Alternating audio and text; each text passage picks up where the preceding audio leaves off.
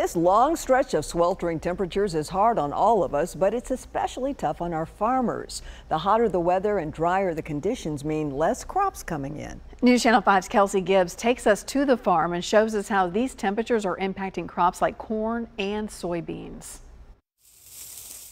It got it germinated, but not enough moisture to allow it to grow. So that bean is perished.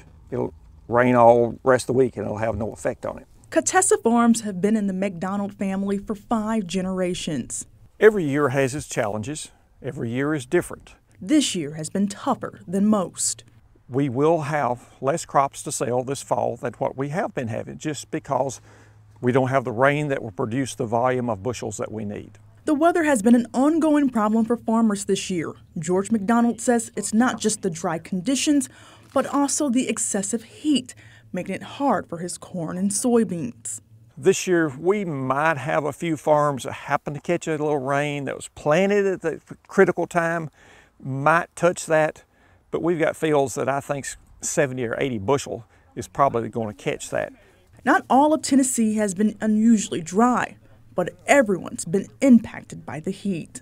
The issue is when you look down through here, these soybeans should be every few inches apart down through here. And as you can see, there's nothing. That's where the soybean was planted, right there. McDonald says this will impact all of us.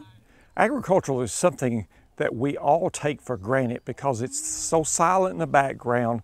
Farmers go about doing their job, growing the crops, raising the livestock, producing the fiber that feed and clothe all of us. And we take all that for granted. We've had more than 20 consecutive days of extreme heat, and farmers are praying for a break. Tell Bree to send the rain this way this time.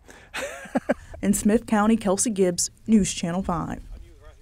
I know she would if she could. McDonald says he will have fewer crops to sell this year.